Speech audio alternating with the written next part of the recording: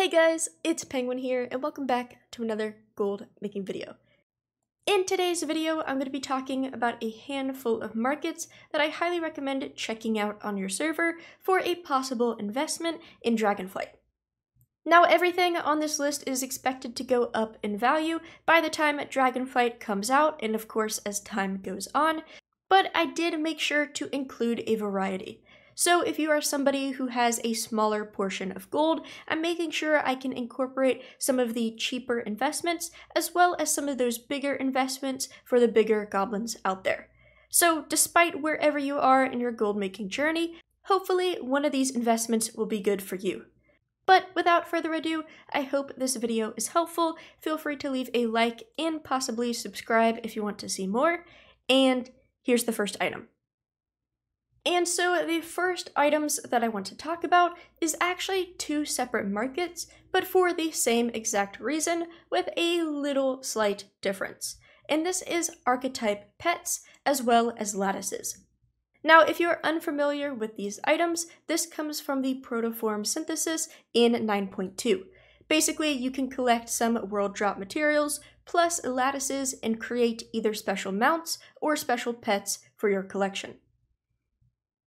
And so that is where this stockpiling occurs. You know, right now 9.2 is current content, so there is a lot of volume of these materials as well as end products, the pets. And so whenever Dragonflight releases, 9.2 Zereth Mortis is no longer current content, there will be a lot less people going after these items. However, there will still be a demand for all of the collectors coming back to the game. And so the first thing I want to talk about is the actual lattices. Now, the lattices are used as a material to craft the pets as well as mounts. And based on what they are used for, they have a various price range. Sometimes on my server, I can get lattices for as cheap as 5 gold apiece, and the more expensive ones are about 16,000 gold. Now, the best in the perks of this item is that they are so cheap. Now, they stack to 20, so you can buy out pretty much a good bit, and if they're only, like 50 gold a piece, you can buy a ton.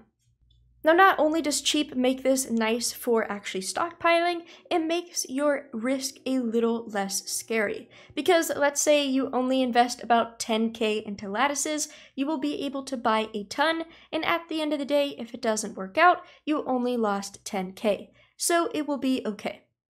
And so yeah, another big perk, the reason behind the lattices, is because some people are achievement hunters. So the protoform synthesis is tied to achievements, so some people will want to actually do the process themselves in order to get that achievement, not just the final product. Now, one downside of the lattices instead of the pets is that we are getting a region-wide auction house.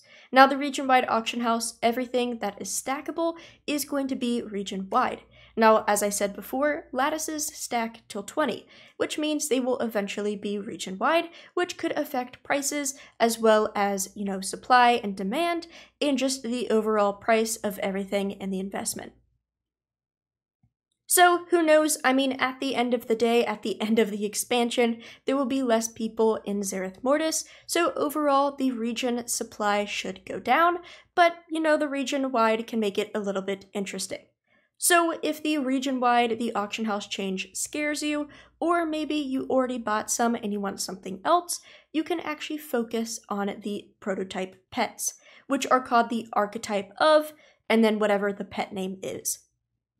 Now, the perks of actually selling the pets is that you can be flipping them currently. So the overall goal of this video is to invest buy cheap now to sell high later, but you can do this on a cross-realm basis right now with pets. If you guys aren't familiar with pet flipping, you buy cheap pets on one server, then you go and cage it on another server and make some profit.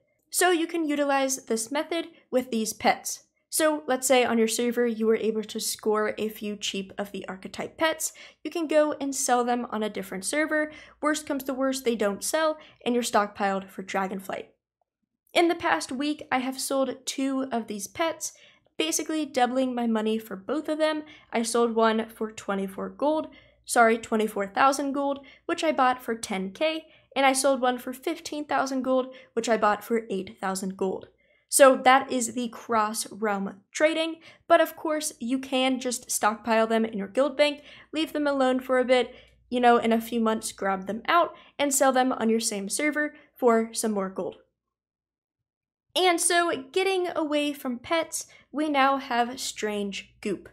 Now this item is probably pretty familiar if you guys are a mount collector, and this is for the Deep Star Jellyfish mount. Now to those who have never heard of this item before, you actually have to fish for it. And that is why it is so rare. Currently, the average amount of times you have to cast for this single item is anywhere between 1,000 to 1,500 cast in order to get one strange goop. So that is a lot of time investment. If you guys looked at strange goop at the start of 9.2, this item was selling for 400,000 plus gold, and currently nowadays the high end is about 90k, and on some servers you can buy these for 27k. The reason is because people have purchased those mounts, less actual demand, and there is more supply. Now, of course, the supply comes from people actually fishing, and honestly, it also comes from bots. It is the very similar process that happened with BFA mounts back at the end of BFA, where bots chose that farm to get a ton of cheap mounts, which you could stockpile for the future. The same thing with this strange goop. So if you're on one of those bigger servers like Illidan or Area 52, there are a ton of goop on your server for under 30,000 gold. Like I said, at the start of expansion, they were selling for 400,000 each, and they will likely sell for almost around that same price, or for at least more than 30,000 gold when Dragonflight is out. If anybody, missed their chance on this mount, or they didn't play in Shadowlands and they want a really cool jellyfish, they are going to have to pay up because nobody is going to want to cast 1,500 times for this strange goop. And moving on, our third category, which is going to be broken down into 4 subcategories, is transmog. Now, all of these will have a range of different prices, but feel free to listen to all of them and choose which one's right for you. So to get started, we are going to start with the older stuff.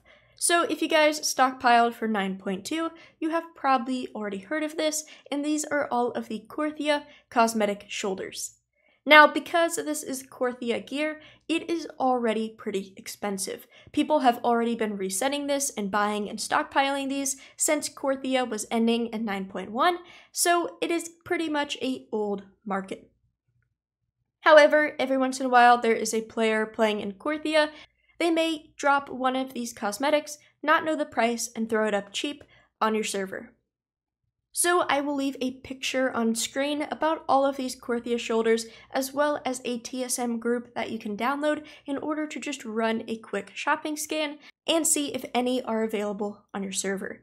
But Korthia transmog, they're already pretty expensive, and they should get even more expensive in Dragonflight. Moving on, we have the world drop weapons. Now all of these are item level 190 or 191, and these just come from various areas, but they all have unique appearances. Now, very similar to Korthia stuff, these have been in the game for a while, and actually because they've been in the game and they're pretty easy to get, they are relatively cheap. I've been able to buy up some of these weapons for 1,000 gold to about 5,000 gold a piece, and I've been able to stockpile maybe 3 to 5 of each.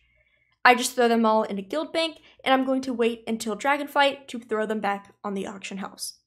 This market is definitely the best for somebody who has a little bit less gold, or you just don't want to invest a ton.